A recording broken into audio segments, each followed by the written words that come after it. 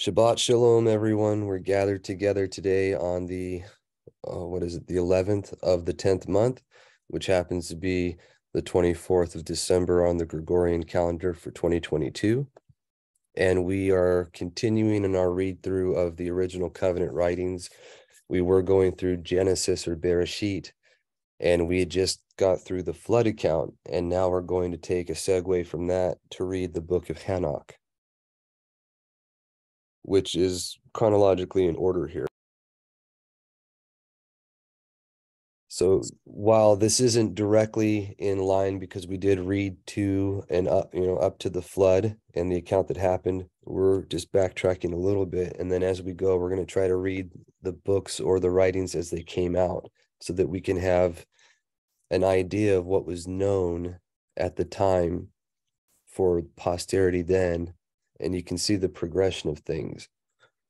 If anyone has been following along, I've talked about it numerous times, but there's a parable. It says that our creator, Yahushua, he only spoke to the people in parables, and there wasn't anything that he didn't say in parables, and that includes what he walked out himself.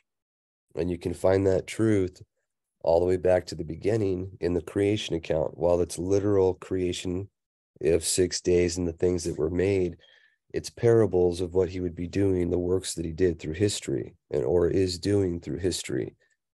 And in the first day, the seventh work was light, day, evening, and morning, the different manifestations and aspects of how light is in the world.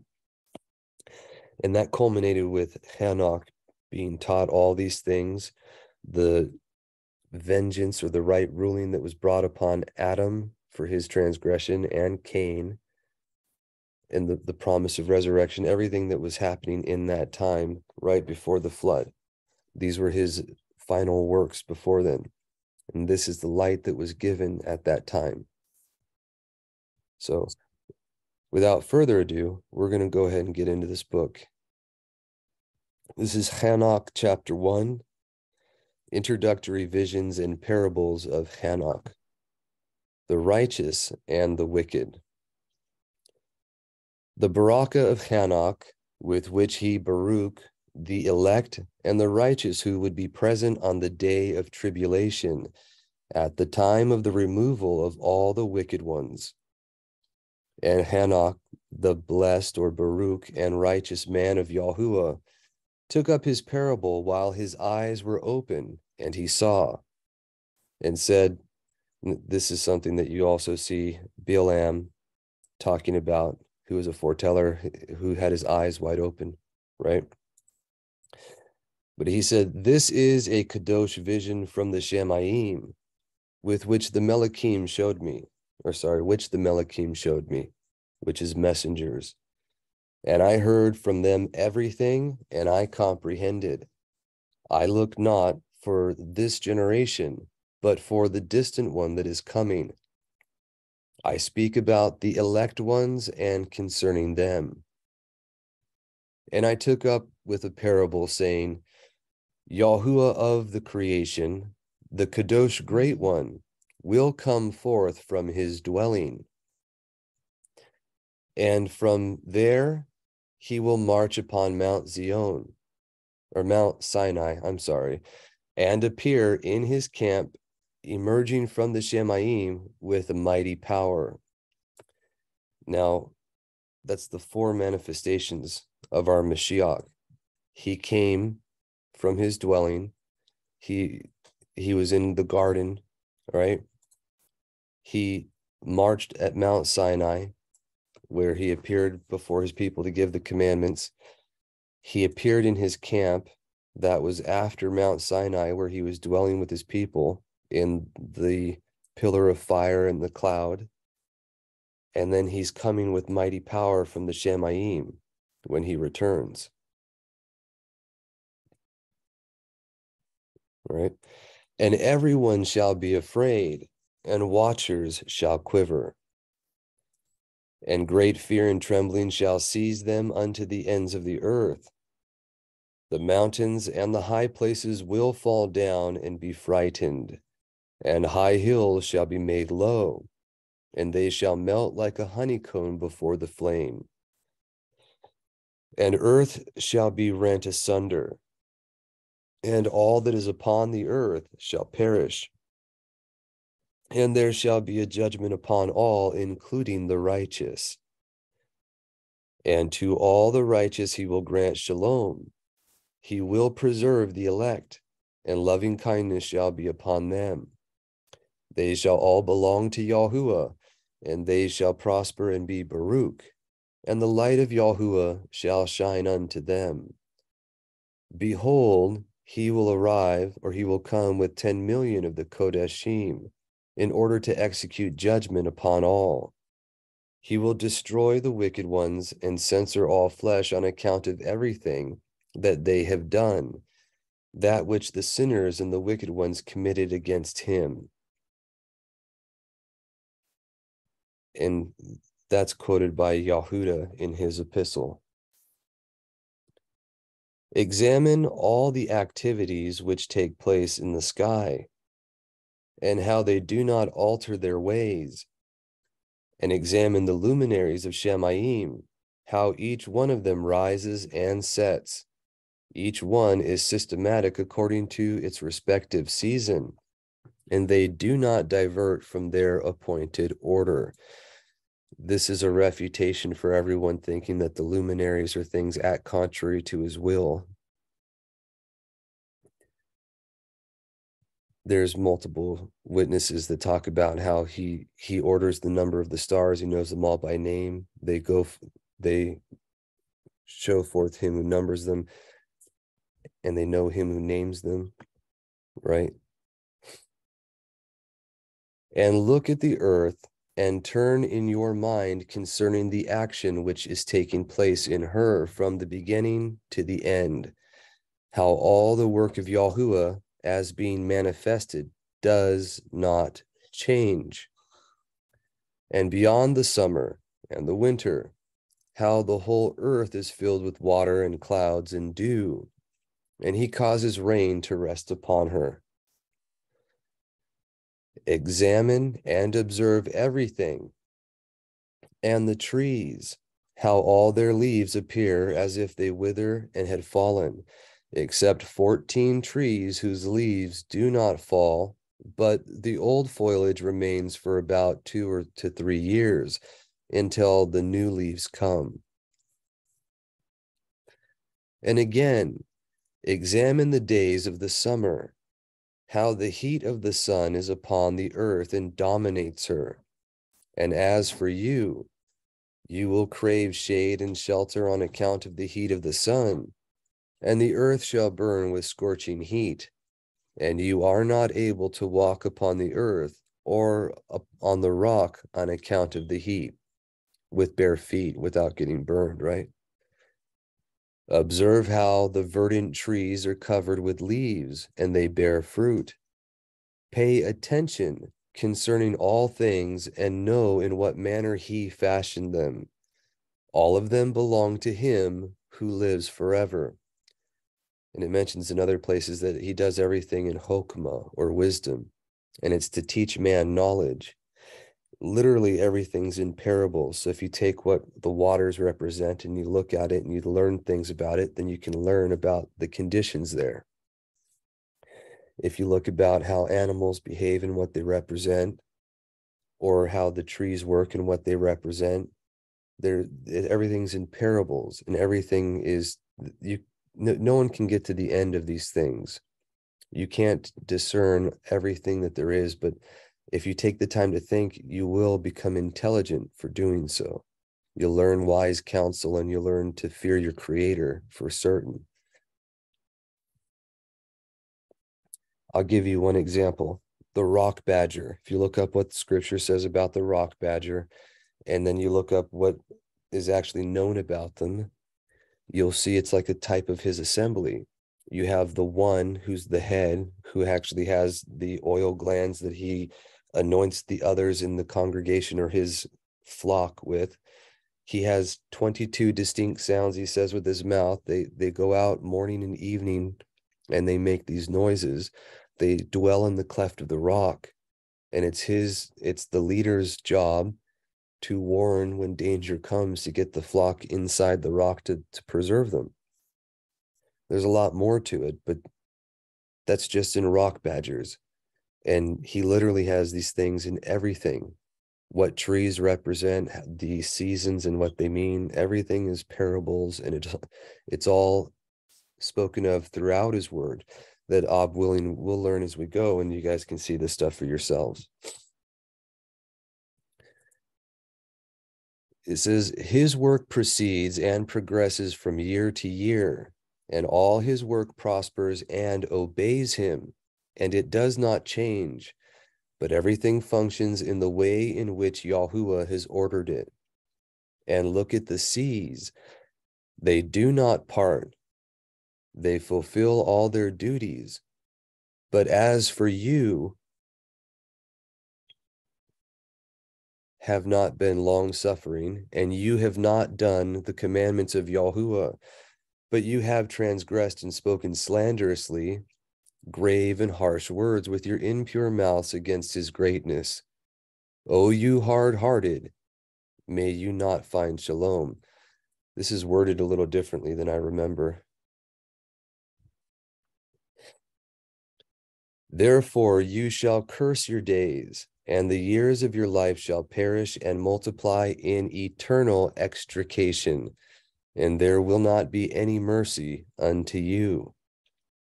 In those days you shall make your names an eternal extrication unto all the righteous, and the sinner shall curse you continually, you together with the sinners. But to the elect there shall be light, joy, and shalom, and they shall inherit the earth. To you wicked ones, on the contrary, there will be a curse. And then Chokmah shall be given to the elect, and they shall all live and not return again to sin, either by being wicked or through pride. But those who have Chokmah, or wisdom, shall be humble and not return again to sin. And they shall not be judged all the days of their lives, nor die through plague or wrath. But they shall complete the designated number of their days of their life. And shalom shall increase their lives, and the years of their happiness shall be multiplied forever in gladness and shalom all the days of their life. In those days, when the children of men had multiplied, and this is kind of a segue. The first was a foretelling about the end, right? The forever after and the things that were going to happen. And now he's telling about what was happening in his times and what happened with the Watchers specifically. Chapter 6 through 15 here covers this section. And you're going to see the origins of witchcraft, which is also astrology, or trying to get your zodiac sign and all those things it might pretend. And then the origins of magic, makeup, money, war, all the things that plague men today. So in those days, when the children of men had multiplied, it happened that there were born unto them handsome and beautiful daughters, and the messengers, the children of Shemaim, saw them and desired them, and they said to one another, Come, let us choose wives for ourselves from among the daughters of men, and beget us children. And Samyaza,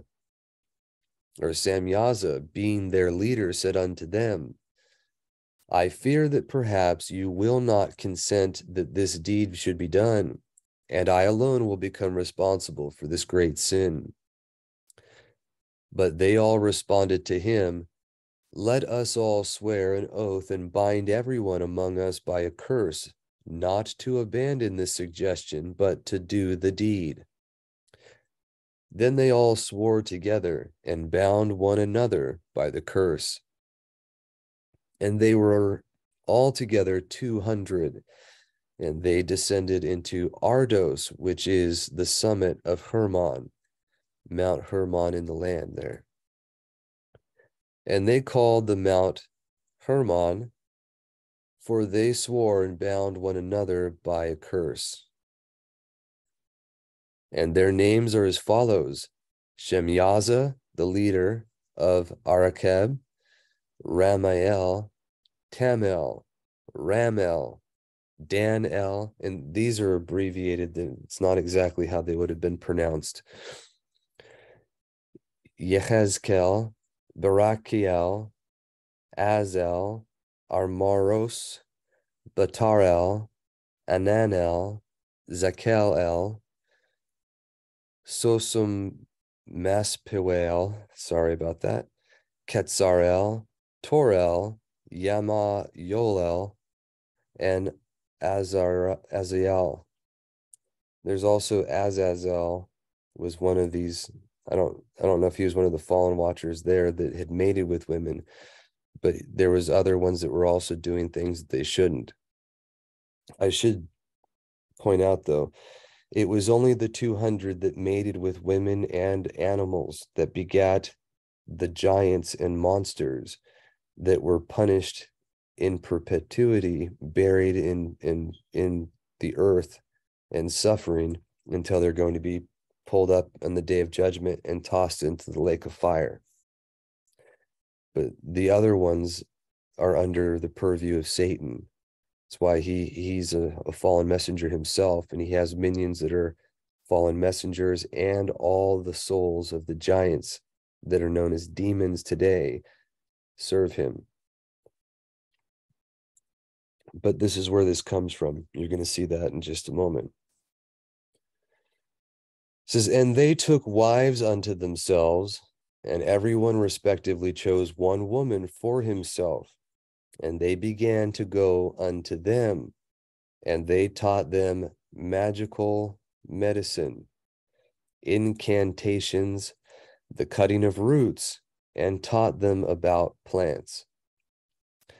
And the women became pregnant and gave birth to great giants, whose height were 300 cubits. Now, it doesn't mention it too much here, but you can find it in the homilies of the Clementine homilies and some other places. The Greek mythology, the idea where you have these false mighty ones that can change shapes and do all these miraculous things like magicians, the messengers here, they can change their shape. You can see a little bit of it alluded to in other places, but they changed their shape into men and then mated with the women to have the giants. They changed their shape into the monster, or different types of animals, and mated with them to make monsters. And it was the exploits of these and their children that are carried down by the demons to men and muses, especially when you go into Greek philosophy and you learn about how the Greeks, they said that there wasn't a poet who wasn't mad or didn't lose himself. And that's still carried over into modern times, where you have people writing songs and movie scripts and things like that under the inspiration of demons, but they're not aware of their own surroundings. They become possessed, if you will, and then they're just a conduit for these things to tell their stories. But that's how these mythological things carried on in Greek myth. That's how they came to be. It was just the stories perverted of what these people actually did. But it doesn't mention it in this one. If you are familiar with the Dead Sea Scrolls and you look up the fragments of the Book of the Giants, it goes into some detail about how they mated with the different animals, 200 of each kind, and begat monsters. And then if you've watched any of the things on how there's giants that were fossilized into mountains and things of that nature, you'll also see giant horses on occasion, or giant elephant, giant crocodile. I think there's a dolphin in one of them that's an island now. This is where they come from, okay? But also the stories about monsters and titans and things of that nature, that's where this comes from. They're perverted but from truthful, actual accounts of what happened. All right, back on track here. It says, and the women became pregnant, and they gave birth to great giants whose height were 300 cubits. There's another part that says that they were, it wasn't 300, it was 300 or 3,000 elim. That's what this one says, 3,000 L's.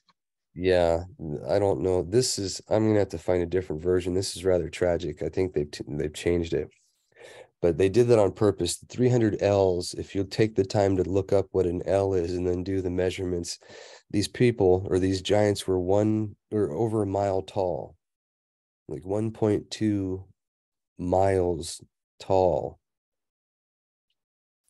And that's also alluded to in, I believe it's in the Dead Sea Scrolls, the exhortation, where it says they're mountains high. They were literally like the Titans of old. And then their children were smaller, and their children were smaller, and the giants that are more common to us from that era.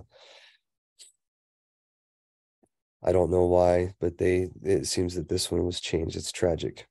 Thank you for pointing that out. So it says, these giants consumed the produce of all the people until the people detested feeding them. So the giants turned against the people in order to eat them. And they began to sin against birds, wild beasts, reptiles, and fish.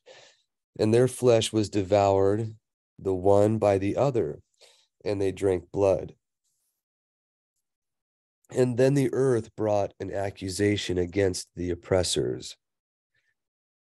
And Azazel, who's also mentioned as the scapegoat, if you're familiar with Wayikra or Leviticus and what you have the Azazel goat and Yahuwah's goat, for who's sacrificed and who's brought off into the wilderness to carry away the sins of the people. This is where that was first happening.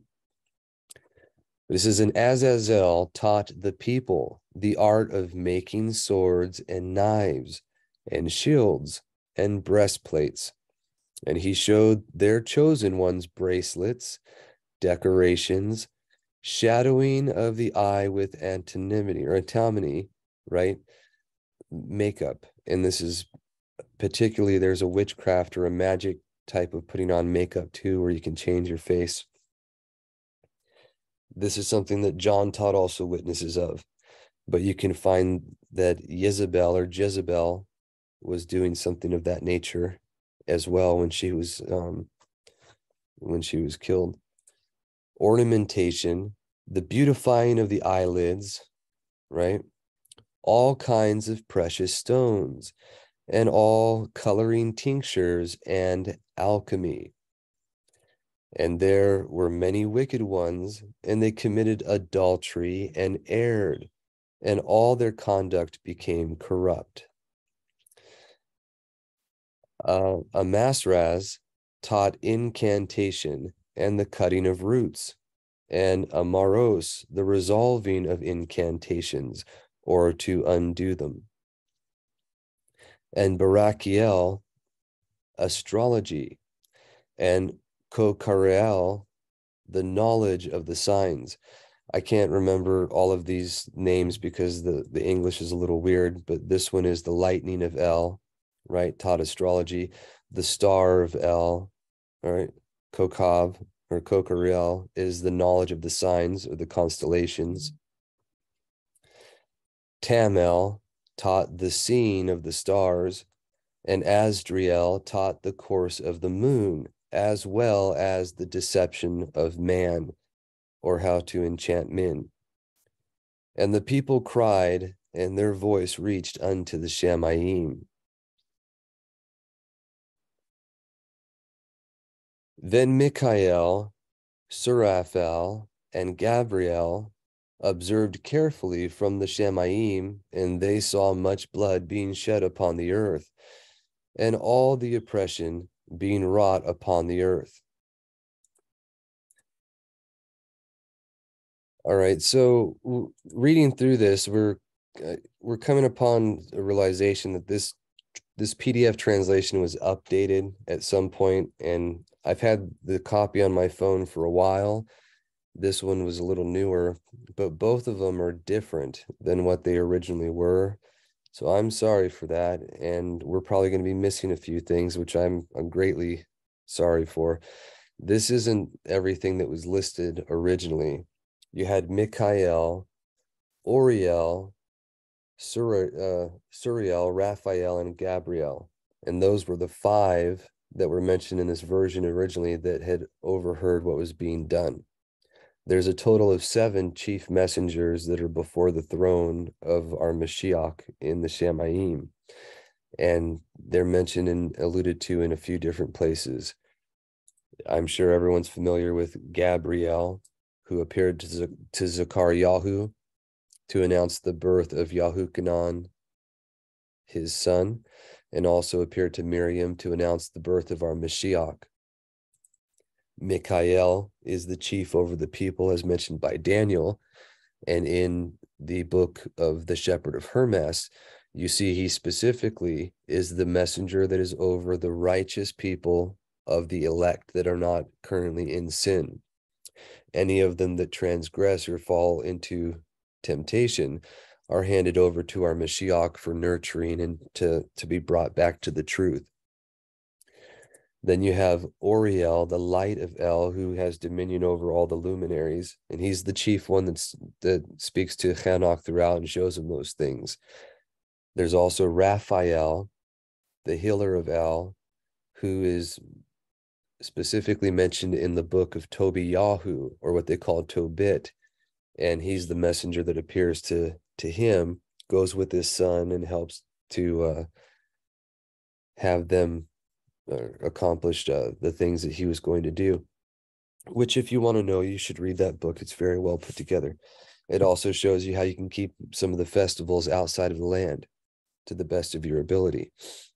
But long story short, this version's different. It's got a few things I've already noticed, and it's different from what I remember. So I am very, very sorry about that. I'm going to try to point out anything, and then we have others looking at different versions just in case something else pops up. But without wasting too much time, we're going to go ahead and keep reading. So those 5, it says 3 here, but those 5 observed carefully from the Shamayim, and they saw much blood being shed upon the earth, and all the oppression being wrought upon the earth. And they said to one another, the earth from her empty foundation has brought the cry of their voice unto the gates of Shamayim. And now, Kodesh ones of Shamayim, the inner beings of people are putting their case before you, pleading, bring our judgment before the Most High. And they said to Yahuwah, it says of the potentates right here. Of the ages. Right. The potentates, they call the little horn the potent, right? But Yahuwah of ages, for he is Yahuwah of masters, and the Elohim of Elohim, and the King of kings, and the seat of his splendor stands throughout all the generations of the world. Your name is Kodesh and Baruch, and magnificent throughout the whole world. You have made everything, and with you is the authority for everything. Everything is naked and open before your sight, and you see everything, and there is nothing which can hide itself from you. You see what Azazel has done, how he has taught all forms of oppression upon the earth. All forms of oppression, warfare, the dividing of people by class through riches or different precious metals, giving of trinkets and things to be worn like jewelry, makeup, and the things that divide and separate and cause, issues in the world. As you just read, he was the direct responsible agent of it. And they revealed eternal secrets which are performed in Shamayim and which man learned. Moreover, Shemyaza, to whom you have given power to rule over his companions. Cooperating, they went in unto the daughters of the people on earth, and they lay together with them, with those women, and defiled themselves, and revealed to them every kind of sin. As for the women, they gave birth to giants to the degree that the whole earth was filled with blood and oppression. And now, behold, the Kadosh one will cry, and those who have died will bring their suit up to the gate of Shamayim. Their groaning has ascended into Shamayim, but they could not get out from before the face of the oppression that is being wrought on earth. And you know everything, even before it came to existence. And you see this thing, but you do not tell us what is proper for us that we may do regarding it. And then spoke the Most High. Now, you see, he didn't just take charge and start doing things until he was asked about it. This is something to keep in mind. He's sovereign over all things, but he says, ask and it will be given, seek and you will find. He makes it very clear. It's like a father, you don't just interdict yourself and start doing things, or at least if you're following his example, you wait until they ask you before you help. Not to be rude or mean, but because you want to give them a chance to, do things, and not, you want them to learn, right? This is, and then spoke the Most High, the great and Kadosh one, and he sent Asorel to the son of Lamech, saying, tell him in my name, hide yourself, and reveal to him the end of what is coming. For the earth and everything will be destroyed, and the deluge or flood is about to come upon all the earth, and all that is in it will be destroyed. And now instruct him in order that he may flee, and his seed will be preserved for all generations. And secondly, Yahuwah said to Raphael, bind Azazel hand and foot, and throw him into the darkness. And he made a hole in the desert, which is called Dudael, and cast him there. He threw on top of him rugged and sharp rocks, and he covered his face in order that he may not see light, and in order that he may be sent into the fire on the great day of judgment. And give life to the earth which the messengers have corrupted, and he will proclaim life for the earth, that he is giving life to her. And all the children of the people will not perish through all the secrets of the messengers, which they taught to their sons. And the whole earth has been corrupted by Azazel's teaching of his own actions, and write upon him all sin. The other version said, therefore, all the sin shall be attributed to him. And that was the first mention of what's alluded to on a yearly basis when you keep the Day of Atonement. And they put all the sins of the people on the Azazel goat and then have it taken off into the wilderness. It says, and to Gabriel, Yahuwah said, proceed against those, or the bastards, or the illegitimate children, and the reprobates, and against the children of adultery, and destroy the children of adultery, and expel the children of the watchers from among the people, and send them against one another, so that they may be destroyed in the fight. For length of days have they not. They will beg you everything for their fathers on behalf of themselves, because they hope to live an eternal life. They hope that each one of them will live a period of 500 years. And that never happened. If you remember, we already covered that in the 480th year of Noach's life is when he said, my being shall not strive with man forever. Their number is 120 years. And then the flood came in the 600th year of Noach's life. And to Mikael, excuse me, Yahuwah said, make known to Shemyaza and to the others who are with him, who fornicated with the women, that they will die together with them in all their defilement. And when they and all their children have battled with each other, and when they have seen the destruction of their beloved ones, bind them for 70 generations underneath the rocks of the ground until the day of their judgment and of their consummation, until the eternal judgment is concluded. In those days, they will lead them into the bottom of the fire and in torment, in the prison where they will be locked up forever. And at the time when they will burn and die, those who collaborated with them will be bound together with them from henceforth unto the end of all generations. The messengers, like Azazel, are immortal beings. They don't physically cease to exist, but they die in the sense that they're no longer going to have any place in this world or in the Shamayim. The second death is when there's no longer death in the world. It gets thrown into the lake of fire along with everyone who's wicked.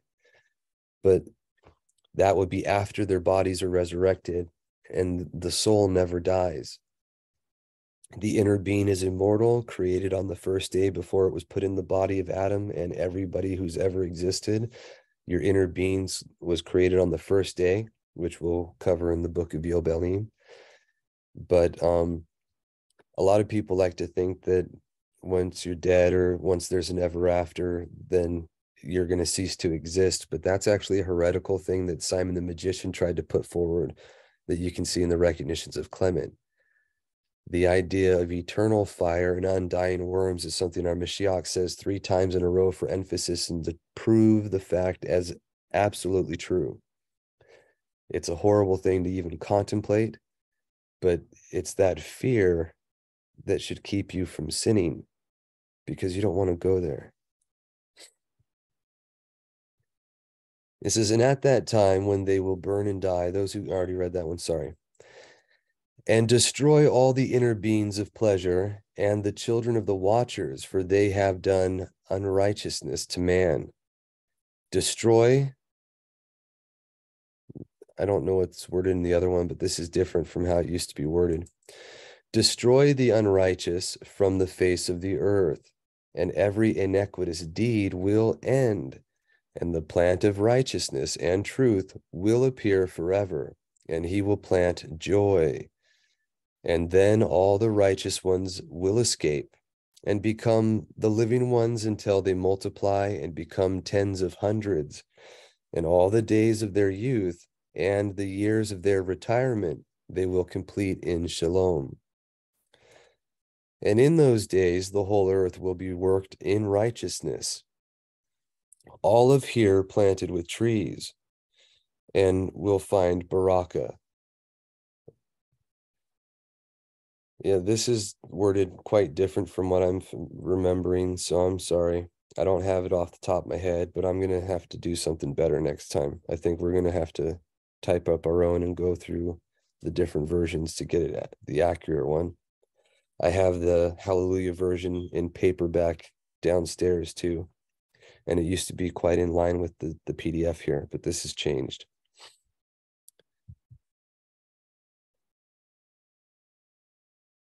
So it says, and in those days, the whole earth will be worked in righteousness, all of here planted with trees, and will find baraka. And they shall plant pleasant trees upon her vines, and he who plants a vine upon her will produce wine for plenitude. And every seed that is sown on her, 1 measure will yield 1,000 measures, and 1 measure of olives will yield 10 measures of presses of oil. And you cleanse the earth from all unrighteousness, and from all defilement, and from all oppression, and from all sin, and from all inequity which is being done on earth. Remove them from the earth. And all the children of the people will become righteous, and all nations shall worship and barak me, and they will all prostrate themselves to me. And the earth shall be cleansed from all pollution, and from all sin, and from all plague, and from all suffering. And it shall not happen again that I shall send these upon the earth from generation to generation and forever. And in those days I shall open the storerooms of Baraka, which are in the Shemaim, so that I shall send them down upon the earth over the work and the toil of the children of man. And shalom and truth shall become partners together in all the days of the world and in all the generations of the world. It says, before these things happened, Chanok was hidden, and no one of the children of the people knew by what he was hidden and where he was. And his dwelling place, as well as his activities, were with the watchers and the Kadosh ones, or the Kodashim. And so were his days. And I, Chanok, began to barak Yahuwah of Elohim, and the King of the creation. At that moment, the watchers were calling me, and they said to me, Chanok, scribe of righteousness, go and make known to the watchers of Shemaim, who have abandoned the high Shemaim, the Kadosh eternal place, and have defiled themselves with women, as their deeds move the children of the world, and have taken unto themselves wives. They have defiled themselves with great defilement upon the earth. Neither will there be shalom unto them, nor the forgiveness of sin. For their children delight in seeing the murder of their beloved ones. That doesn't read the same. I'm sorry. What it was getting at, it says, but they shall groan and beg forever over the destruction of their children, and there shall not be shalom unto them even forever.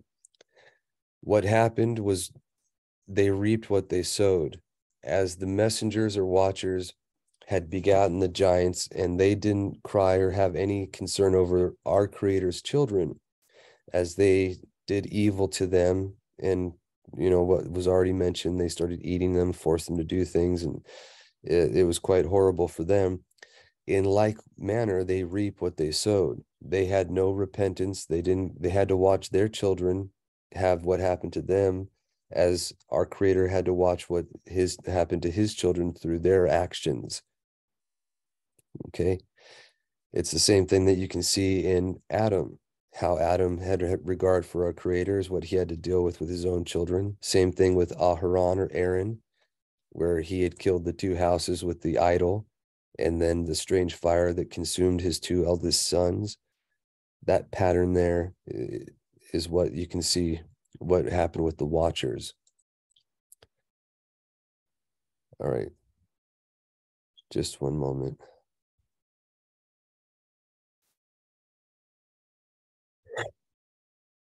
All right, so we're going to finish reading this section to chapter 15 at least, and then next week we're going to reread this, but it's going to be from the Hallelujah version that we have on the hard copy, so everyone can see the difference from what was originally in here and what's being tampered with and changed for whatever reason, and then ask yourself why. That's a question for another time, but we'll keep going. This is chapter 13. His intercession for Azazel. It says, as for Chanok, he proceeded and said to Azazel, and I don't remember him actually saying that to him. He went to the watchers, right? It says, there will be no shalom unto you. A grave judgment has come upon you. They will put you in bonds, and you will not have an opportunity for rest and supplication, because you have taught unrighteousness, and because you have sown or shown to the people deeds of shame, unrighteousness, and sin. Then I went and spoke to all of them together, and they were all frightened, and fear and trembling seized them. And they begged me to write for them a memorial prayer in order that there may be for them a prayer of forgiveness, and so that I may raise their memorial prayer unto Yahuwah of Shamayim. Now, there's a mention of Yahuwah of Shamayim, and there's the Yahuwah that appears on earth to men, which, if anyone's familiar, that would be the difference between the Father, who is the Yahuwah of Shamayim, or the Most High, and then his Son, who is the Yahuwah, or the Elohim that appeared to men throughout all ages. And the fact that there's two named Yahuwah can be seen in Genesis chapter 19 at Sodom and Gomorrah being burned with fire and brimstone or sulfur. It can be seen in Psalm 110, Psalm 2. There's in the foretellers, it talks about the Yahuwah who was formed and the one who is ever existent. Psalm 8 talks about how our Mashiach was begotten before all things, but he was with him as a master workman while they were being created. So these things are alluded to all throughout Scripture, but it's specifically mentioned in detail after he came in the flesh and he revealed himself to his taught ones. And then you can see it fully in like the apostolic constitutions or the writings of Irenaeus, or the recognitions of Clement. He's very frank about these things. And again, when you look at the placeholders, where in the Nomnia Sacra, the placeholders throughout the original Greek writings that we had, our Mashiach is called Yahushua Mashiach, our Yahuwah, or Yahuwah Yahushua Mashiach, all throughout the renewed covenant writings. He is not his own father, but he inherited the name above every name. And he's the same yesterday, today, and forever. So, ob willing, we'll be able to see that more often. But they make a distinction here. Yahuwah of Shamayim is the Father. It says, for as for themselves, from henceforth they will not be able to speak, nor will they raise their eyes unto Shamayim, as a result of their sins which have been condemned. And then I wrote down their memorial prayers and the petitions on behalf of their spirits and the deeds of each one of them, on account of the fact that they have prayed in order that there may be for them forgiveness of sin and a length of days. And I went and sat down upon the waters of Dan, which is on the southwest of Hermon. And I read, and remember, Dan means judgment, right? And I read their memorial prayers until I fell asleep. And behold, a dream came to me, and visions fell upon me. And I saw a vision of plagues, so that I may speak to the children of Shamayim and reprimand them. And upon my awaking, I came unto them while they were all conferring together. And Lisyael, which is located between Lebanon and Sansar, while weeping, and their faces covered. And I recounted before them all the visions that I had seen in sleep, and began to speak those words of righteousness, and to reprimand the watchers of Shamayim. Just one moment.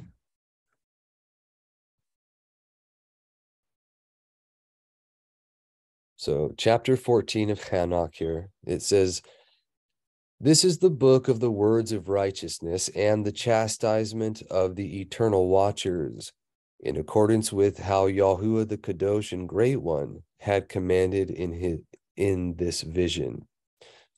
I saw in my sleep What I now speak with my tongue of flesh and the breath of the mouth, which Yahuwah the Great One has given to man, so that he may speak with it. Sorry about that. And so that he may have comprehension with his heart, as Yahuwah the Great One has created and given it to man. Accordingly, he has created me and given me the word of comprehension, so that I may reprimand the watchers, the children of Shamayim. I wrote down your prayers, so it appeared in visions, for your prayers will not be heard throughout all the days of eternity, and judgment is passed upon you. Now, please keep in mind how this sounds when you're reading it. It doesn't really make sense in the way it's written. And next week, we're going to go over this again, but a more clear version, and pay attention to the differences where it makes sense. It's coherent. This stuff is it's kind of out there. So I'm sorry for that, but I want you to see there's a difference in the translation, and it wasn't always that way. This PDF was different. I don't know how it got updated on my computer or on my phone like that, but it did. And now you can see that there's something going on here. But pay attention to the things that are different and why. Think about why. But it says, from now on, you will not be able to ascend into Shamayim unto all eternity, but you shall remain inside the earth, imprisoned all the days of eternity. Before that, you will have seen the destruction of your beloved sons, and you will not have their treasures, which will fall before your eyes by the sword. And your petitions on their behalf will not be heard, neither will those on your own behalf, which you offer weeping and praying. And you will not speak even a word contained in the book which I wrote. And behold, I saw the clouds, and they were calling me in a vision, and the fogs were calling me, and the course of the stars and the lightnings were rushing me and causing me to desire. And in the vision, the winds were causing me to fly and rushing me high up into Shamayim. The stars and the lightnings, you might not know how they're connected, but it's a very interesting phenomenon.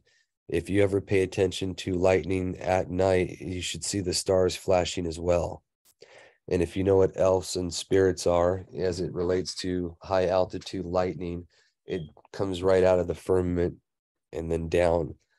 So really awesome stuff. I think Founded Earth Brothers has some things on that too in their videos. You might want to check it out. But it's mentioned in the Book of Enoch, and we'll get to that eventually. However, the lightnings, and the thunders, and the courses of the stars are all given by Yahuwah for parts of the signs of what's coming and the things that are happening. There's only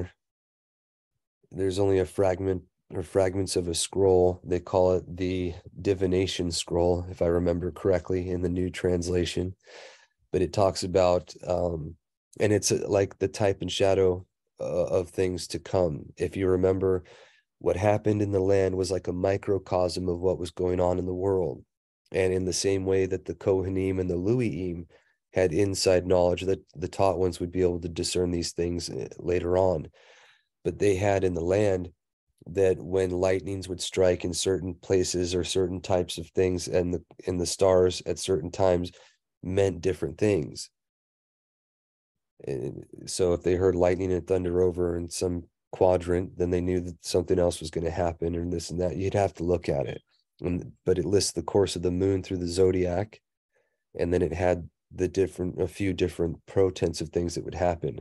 And that's like a microcosm or a little version of what you can see throughout the book of Revelation, which if you study the anti-Mashiach or the Antichrist for Dummies videos, you'll see that ad nusum, where they just go over in detail the signs and the stars, the accompanying events, and then eventually you also have the voices, the soundings, and the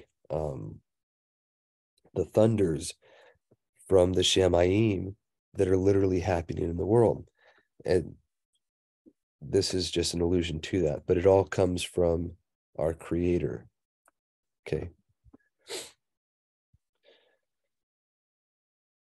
So it says, verse 9, and I kept coming into Shamayim until I approached a wall, which was built of white marble and surrounded by tongues of fire. And it began to frighten me. And I came into the tongues of the fire and drew near to the great house, which was built on white marble.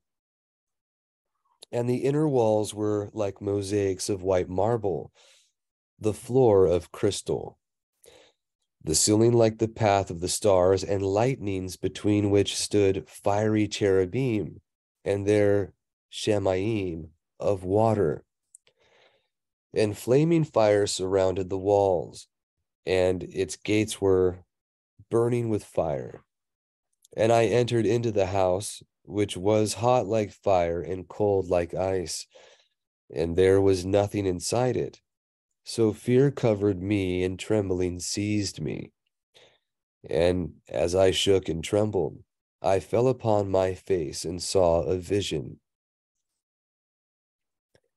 And behold, there was an opening before me, and a second house which is greater than the former, and everything was built with tongues of fire.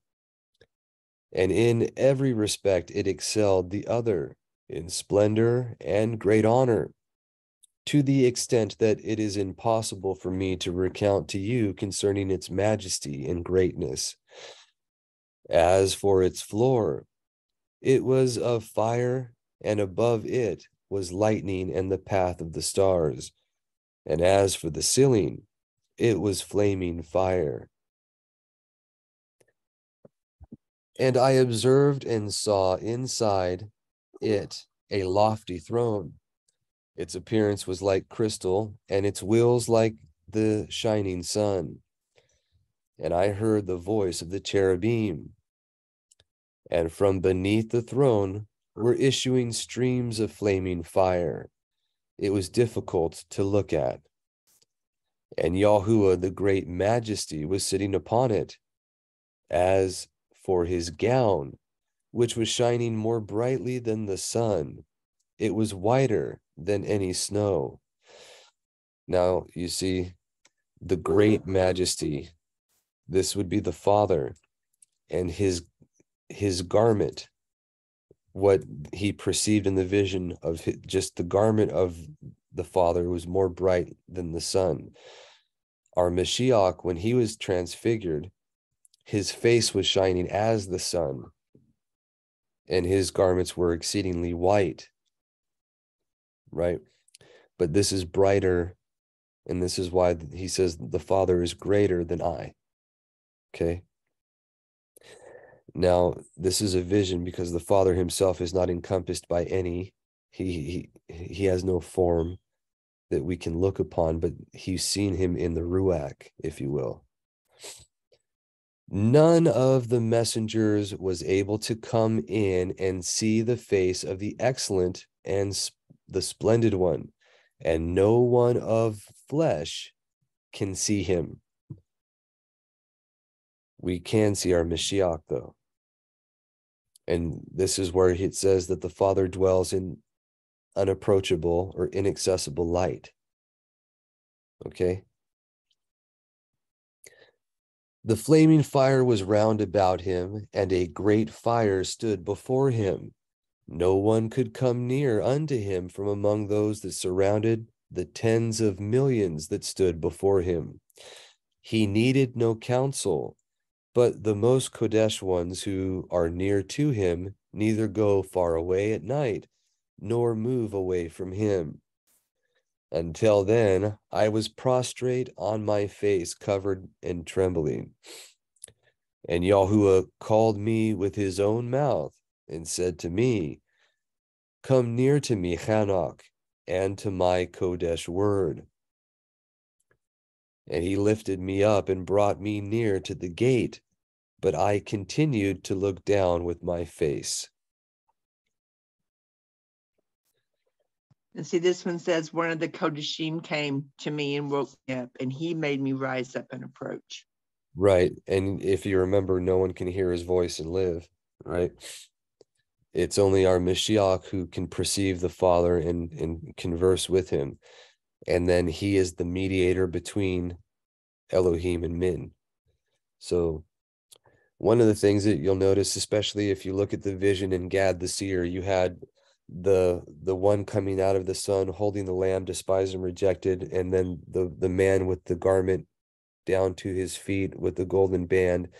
It's different. It's all our Mashiach again and again and again there, but it was a vision to Gad in a way that he can comprehend. In the same way, you can see things happening, or when he tells them, no man's heard the voice of the Father, but then they hear a voice from the Shamayim saying, this is my beloved, hear him, right? He said that wasn't for me, but that was for your benefit. It's not to confuse people, but he's trying to be, he can only speak the truth. He is the truth. And while those things happen to benefit men to believe that he was someone we should listen to, we should also acknowledge that was not the voice of the Father that spoke. He speaks through mediators because we can't perceive him, right? We can know him through the word. That's always going to be true. And when he comes to dwell with men after sin is removed, then we're going to be dwelling in the presence of the Father and of the Lamb. And that's going to be a time where there is no more sin. There is no confusion. But you'll never be able to perceive him and look upon him. He's not flesh, right? We're going to be hearing him through his word and through our Mashiach, just like we have been. I'm sure that starts to make more sense to you now. But that's why he said, no man can see me and live, to Moshe.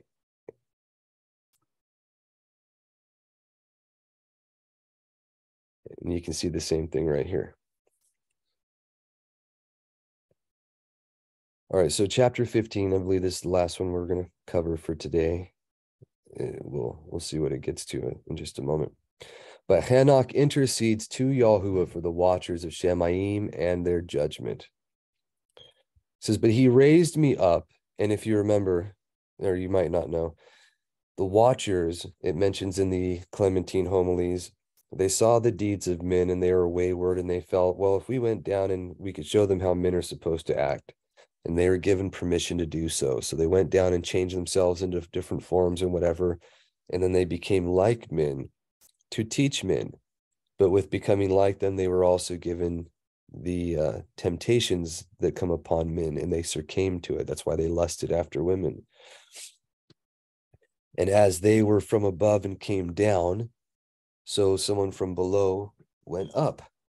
And you can see that where they lost the ability to be here, Chanok is given he's made like a messenger. He will tell you later on that this is going to be his dwelling place forever, but it's not for yet. And he's actually escorted into paradise until the consummation of the times. Our Mashiach talks about it in parable form, about the 100-fold reward in Irenaeus, however you want to pronounce that, makes it fully elucidated or enlightened us on the matter that the 100-fold reward are for those, and just like the men who are virgins for the sake of Mashiach, they never marry but dedicate themselves to evangelizing, and they don't concern themselves with matters of the world. They're made like messengers. They're guaranteed a place, a spot better than sons and daughters, it says in Yeshayahu. But they are guaranteed to be in the Shamayim before the presence of the Father, like the messengers. So there's from the lowest and up. That's like it says the last shall be, or the first shall be last, and the last shall be first. This is the first type and picture of that you can also see echoed through time. This is, but he raised me up and said to me with his voice, Chanok. I then heard, do not fear, Chanok, righteous man, scribe of righteousness. Come near to me and hear my voice. And tell the watchers of Shamayim on whose behalf you have been sent to intercede. It is meet or good for you that you intercede on behalf of man, and not man on your behalf. For what reason have you abandoned the high Kodesh and eternal Shemayim, and slept with women and defiled yourselves with the daughters of the people, taking wives, acting like the children of the earth, and begetting giant sons?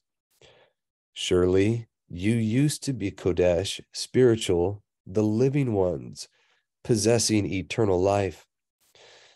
But now you have defiled yourselves with women, and with the blood of the flesh, begotten children, you have lusted with the blood of the people, like them, producing blood and flesh, which die and perish. On that account, I have given you wives in order that seeds might be sown upon them and children born by them, so that the deeds that are done upon the earth will not be withheld from you. Indeed, you were spiritual, having eternal life, and immortal in all the generations of the world. And this is alluded to by our Mashiach. When he's talking about the resurrection, he says, you'll be like the messengers, where you won't be mating with women anymore. He says, that is why formerly I did not make wives for you, for the dwelling of the spiritual beings of Shemayim is Shemayim. But now the giants who are born from the union of the spirits and the flesh shall be called, and this is important, okay? This is the verdict against what we call demons today and what they're given to do from unto men, okay? But now the giants who are born from the union of the spirits or Ruach and the flesh shall be called evil spirits upon the earth, because their dwelling shall be upon the earth and inside the earth. Evil spirits have come out of their bodies, because from the day that they were created from the Kodesh or from the Kodeshim, they became the watchers. Their first origin is the spiritual foundation. They will become evil upon the earth and shall be called evil spirits. Yeah, you'll see next week. It makes more sense, but we'll keep reading. The dwelling of the spiritual beings of Shemayim is Shemayim, but the dwelling of the spirits of the earth, which are born upon the earth, is in the earth. The spirits of the giants oppress each other. They will corrupt, fall, be excited, and fall upon the earth, and cause sorrow. They eat no food, nor become thirsty, nor find obstacles.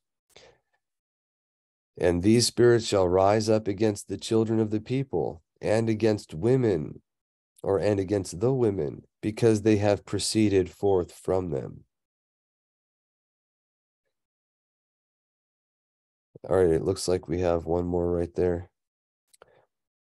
So it says, from the days of the slaughter and destruction and the death of the giants and the spiritual beings of the spirit and the flesh, from which they have proceeded forth, which will corrupt without incurring judgment, they will corrupt until the day of the great conclusion, until the great age is consummated, until everything is concluded upon the watchers and the wicked ones. Meaning that the demons, if you will, the evil spirits that proceed from the bodies of the giants, will be able to proceed and do what they're doing until the consummation. Okay, until the final judgment against all these things. And that's why you see them saying, we know who you are. Are you coming to judge us before the time? You remember, if you recall, what our Mashiach hears from these things when he's casting them out of men. And so to the watchers on whose behalf you have been sent to intercede, who were formerly in Shamayim say to them, you were once in Shamayim, but not all the mysteries of Shamayim are open to you, and you only know the rejected mysteries, those ones you have broadcast to the women in the hardness of your hearts. And by those mysteries, the women and men multiply evil deeds upon the earth. Tell them, therefore you shall have no shalom. And that's a theme that we hear throughout the scripture too. There is no rest or shalom for the wicked, right? But while they have eternal torment, these ones are buried. And after this, they were buried, and then they suffered like Azazel until they're going to be taken out and condemned and thrown into the lake of fire, where there's eternal fire and undying worms. There's no end to that. In the same way, as we'll read in the animal apocalypse there, the blind sheep and all the sinners and everyone's also going to be judged and thrown into that lake of fire, which is never quenched, and the worms never die. Neither do the inner beings or bodies at that time, but they suffer eternity of torment. So it is an absolute horrible thing to even contemplate, and it's something that we should strive with all of our inner being to not be there, which is only through an acknowledgement of the great offering of himself that was done on the behalf of our Mashiach by the will of his Father, and then humble obedience to the truth because we love him. So thank you all for your time. Next week, we're going to go through probably the same chapters here in the different version, and you can see it reads quite a bit different. I'm highly disappointed with this one, but willing, it will still be edifying for everyone that happens to listen to this. So we'll see you next week. You have a wonderful week, and